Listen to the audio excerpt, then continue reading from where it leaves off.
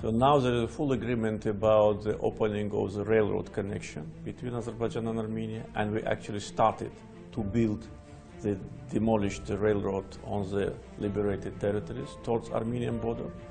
At the same time, in previous months, Armenia was objecting the opening of the highway, but now we managed to persuade them that it's inevitable, and they also agreed on that. So there is understanding. Now we discuss about the legal regime of these corridors, the Zangezur corridor, which will go through Azerbaijan to Armenia and further down to Nakhchivan Autonomous Republic of Azerbaijan. The legal regime.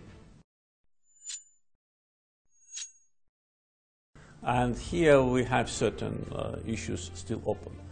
But I think both countries recognize that this must happen. And by the way, during the trilateral meeting in Sochi last month, held by President Putin, we adopted a declaration which clearly talks about opening of communication. So it will happen. And by the way, also airspace already is in activation. So Azerbaijan airlines flying from Baku to Nakhchivan started to cross Armenian airspace.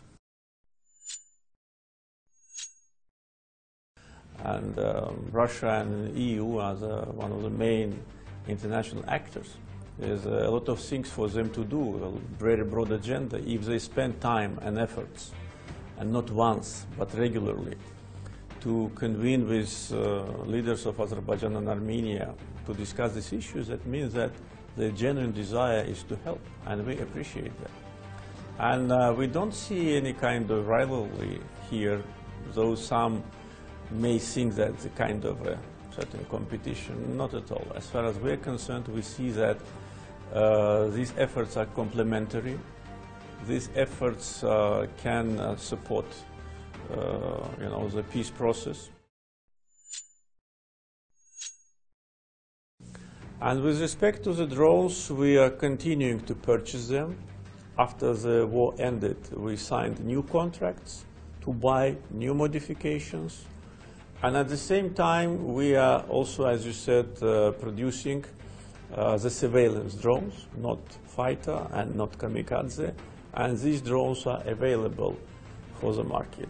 Azerbaijan exports its military products to more than 30 countries. And we have already developed a military industrial complex which produces our basic needs. And we continue that because, as I said, there is still a threat of Armenian revanchism. There is still a threat of destabilization. So we must be always ready to defend our borders.